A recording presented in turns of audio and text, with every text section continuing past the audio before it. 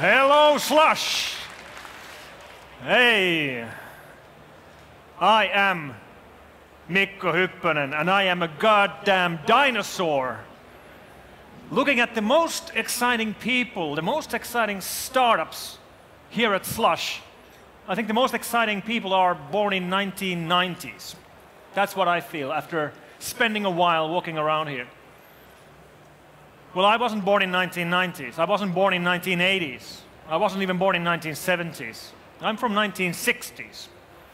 And I realized this last month when I was looking at the history of the internet.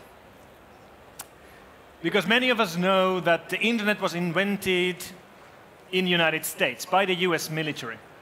They invented the TCP/IP protocol, which later was then expanded to do things like the web.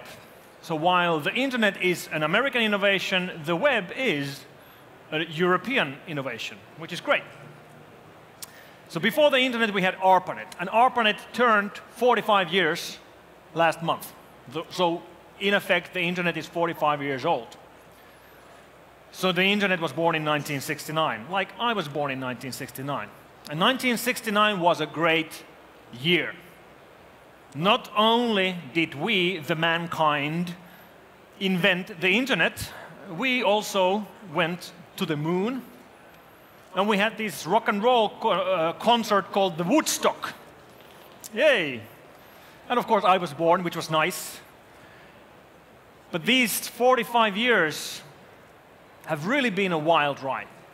They've really changed the world. The internet is really changing everything, and the pace is just getting quicker and quicker. And I realized this myself very well in May. Because in May, on the May 12th, I believe, I was driving to work. I live in Espoo, so I drive to work to our headquarters, the F-Secure headquarters, every morning through the Länsiväylä highway, which has been voted the most beautiful commute in Finland as it connects from bridge to a bridge through islands by the archipelago. And while I drive that highway, I drive by the headquarters of Nokia. And of course, Nokia changed as a company because of the internet. Nokia was our main exporter for almost 20 years. Their main export was mobile phones. Before Nokia, the main export of Finland was paper, pulp, wood, forest machines, pulp factories. So everything related to forests, because we have a lot of forests.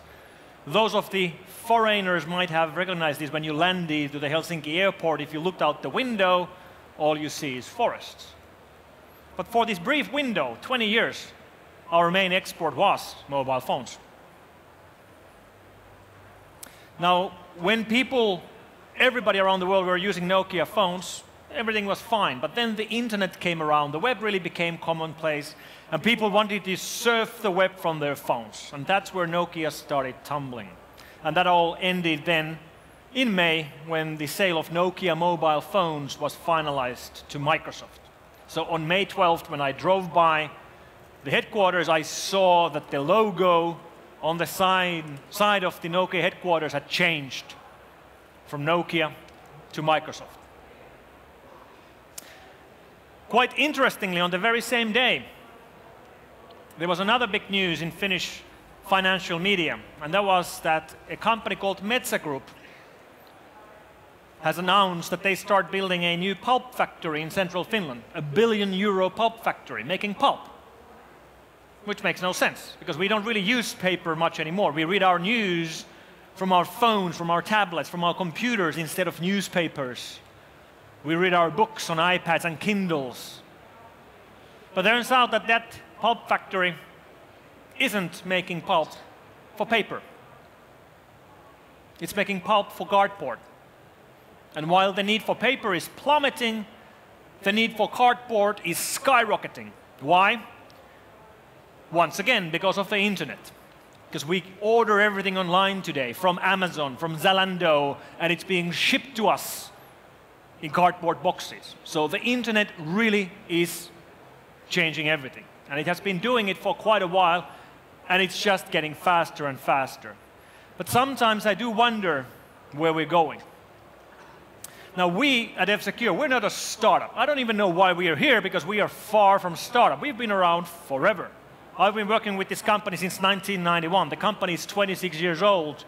This is our headquarters in Ruoholahti, in Helsinki. This is our Asian headquarters, and right next to Kuala Lumpur, and we run global labs around the world trying to stop online attacks, including malware attacks. And in fact, we do receive every single day, on average, 250,000 malware samples to be analyzed in our systems.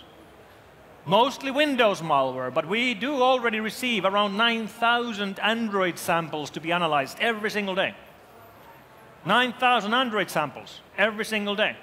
And we do this with our data centers located around the world, roughly 750 servers, which run our system, which receives customer queries on the average of 2.5 billion queries every day. So we run a sizable operation. But we do try to run parts of our operations in this startup fashion. So for example, our new mobile hybrid VPN solution for iPhones and Androids, Freedom, was separated, sort of separated from the big company and run in a startup fashion. And it has been a great success. We're very happy to see that. So how do we solve this problem of online attacks and malware? Well, of course, open source should be one solution, right? We can fix the internet if we go away from closed source and closed technologies and go to open source. Maybe. However, if we look at what's been happening earlier this year, we had first Heartbleed, and then we had, right after Heartbleed, shell shock. These are both major vulnerabilities found from open source systems. Heartbleed from OpenSSL encryption libraries, shell shock from the bash command shell. They were both ancient, absolutely ancient. When Heartbleed vulnerability was found from the OpenSSL libraries, it had been around for 2.5 years. Even worse, when shell shock was found, we realized that it had been around for 19 years. 19, that's 19. 19 years and nobody noticed. How the heck is this even possible? Wasn't it so that open source has less security vulnerabilities because anybody can look at the source code and find these vulnerabilities and fix them? Well, apparently it isn't happening. It should be happening, but it isn't happening. And sometimes it does feel like we've built a monster. A great example on the implications of these vulnerabilities is that, for example, OpenSSL is used everywhere. It's used in various online services, on various high-profile websites. It's used in the Internet of Things. It's used in different devices. It's used in routers. For example, Gmail is encrypted with OpenSSL. So you would think that this library, which was an open-source project, would be a professional project. But the truth is that it was maintained by 3 guys. Guys whose budget for 2013 was $2,500. So we are running our critical infrastructure with these projects with no manpower and no funding. Sometimes it does feel like we've built a monster. So what else can we do to fix the internet? Well, one great innovation from roughly 5 years ago, which has great excitement in the air, is these new currencies, which are not based on anything else except math and crypto. So currencies based on math, currencies based on cryptography. Bitcoin, Litecoin, Namecoin, PPC coin, Dogecoin. And these are interesting because they do open up completely new opportunities.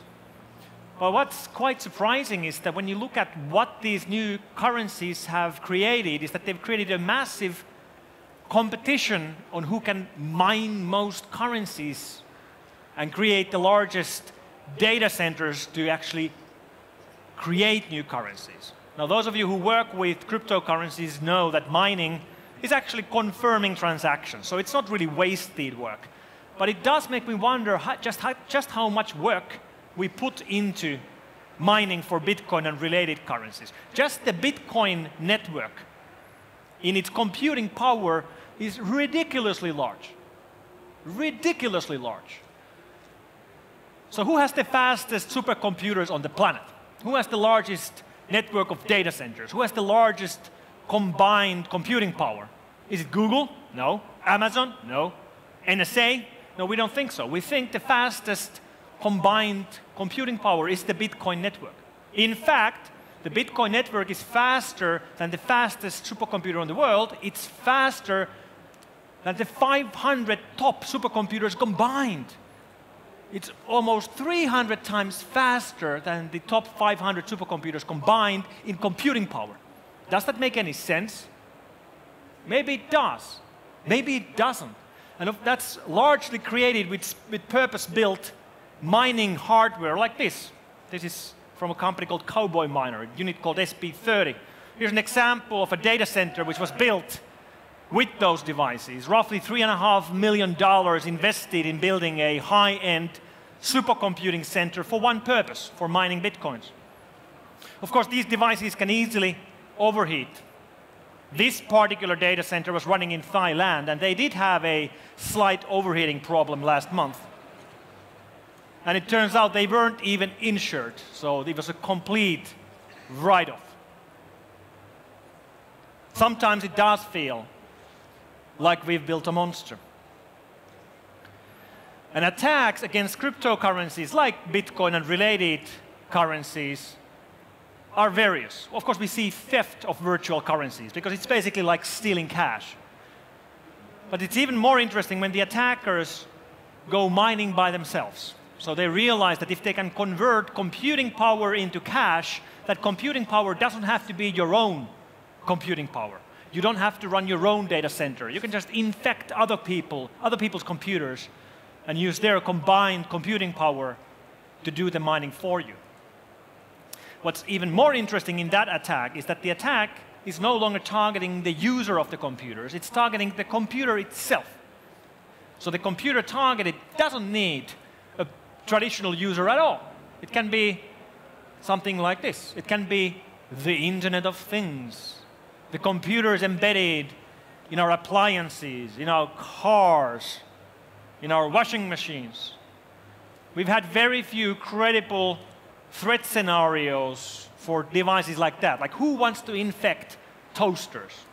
Beats me. However, if you can infect 1 million toasters and combine the calculation power of that network, you can use it to make money. And this isn't just theory. We've actually found the first botnets built from security cameras, using the combined power of those security cameras to make money with mining. The headline here gets it wrong, though. They weren't mining for Bitcoin because the Bitcoin difficulty is skyrocketing. They were actually mining for Dogecoin in here, which is much, much easier to mine. Nevertheless, sometimes it does feel like we've built a monster. And then we have the problems coming from the governments.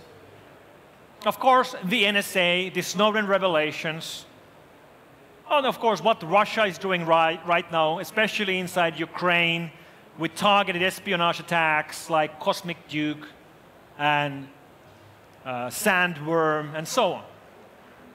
Governments have become one of the main sources of new malware. One recent example is what's been happening over the last 6 weeks in Hong Kong. We've all heard about the riots, people demanding their rights on the streets of Hong Kong.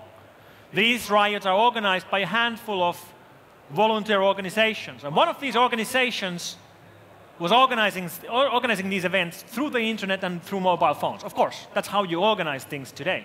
That's how Slush was organized, through the net. And they actually sent this message through WhatsApp to people who wanted to participate in these demonstrations. We shouldn't really call them riots. They were demonstrations. The problem, though, is that this WhatsApp message was not sent by these organizers. This WhatsApp message was actually sent from Beijing. We believe it was sent by the Chinese government. And the application you got to your Android or iPhone by following this link was a real application which could be used to communicate with other protesters and to organize protests. Unfortunately, it also collected your contacts from your phone, and it collected your location and sent them to mainland China. By building the internet, we've built the perfect tool for the surveillance state. Through the internet, hostile governments can monitor what we do, where we are, who do we communicate with, even what we think. And sometimes it does feel like we've built a monster. The traditional enemies that we face in our daily fight are the criminals who do their attacks to make money, the activists who want to protest, and then the governmental attacks. However, we might right now be seeing a fourth group emerging.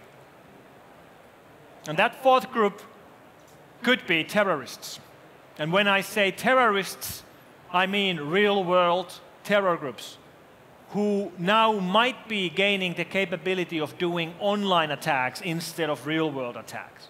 And this is a new development. I did a lengthy study into this 3 years ago, and then my outcome was, and this is a problem we don't have to worry about yet. But this might now be changing. And one example I can give to you on this is this hacker that we were tracking in United Kingdom 2 years ago. A guy who called himself Trick. His real name was Junaid Hussain. He was running this online hacker collective loosely connected to Anonymous. They did several fairly mainstream attacks, mostly distributed denial of service attacks to shut down websites, also defacements against mainstream websites to get visibility for their attacks. I guess their biggest thing was that they hacked the voicemail of Tony Blair and leaked his voicemail messages online.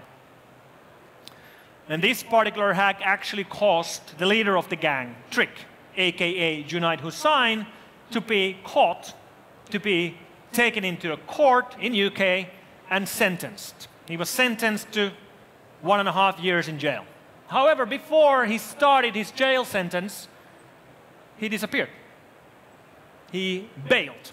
We lost track of him. We had no idea where he was for a year until this summer when he found him again.